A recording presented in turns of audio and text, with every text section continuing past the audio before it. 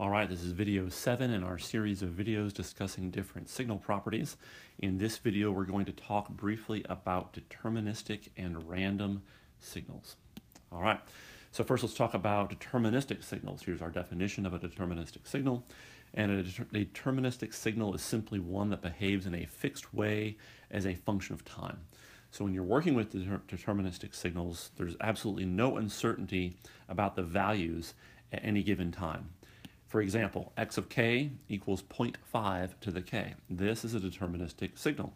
If you tell me the value for k, I can plug it in right here and compute 0.5 to whatever value k you gave me and get out a number for the discrete time signal x of k at that time. And no matter what time k you give me, this equation is true and I can compute it exactly.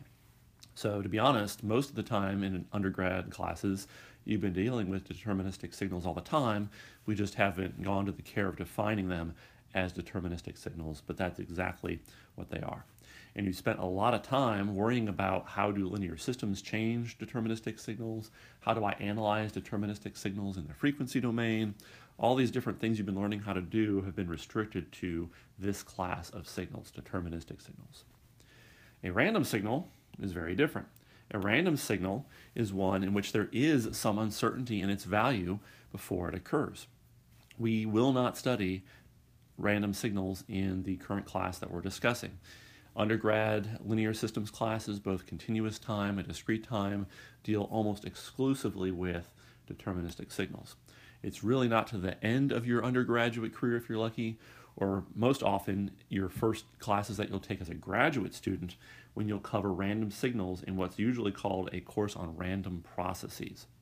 So if you get to take a course on random processes, you'll study things called like x of t. X of t is obviously a continuous time signal, but notice that it's using a capital X. So as you get used to seeing capital letters like that, that usually indicates that they are random processes, which means if you tell me t, I don't really know what x of t is equal to.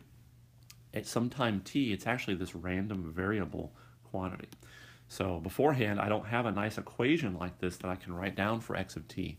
There's actually uncertainty at every time t about the underlying value of the signal x of t. So they're much more complicated to analyze, but you'll end up wanting to do many of the same things. You'll want to know what happens when I have a random process and put it through a linear system, for instance.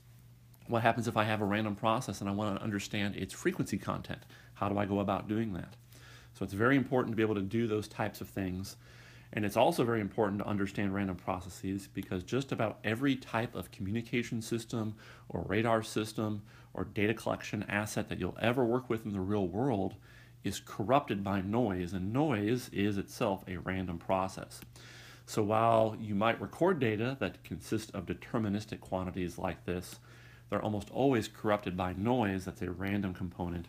So almost all real-world signal processing, communication theory, random process theory, radar signal processing, you have to be able to analyze these types of random quantities. All right, that's it for now. Just a brief discussion of deterministic signals and random signals for this class. Just deterministic signals are the only ones we'll worry about, but many more cool things to come as you get into your graduate career looking at random processes.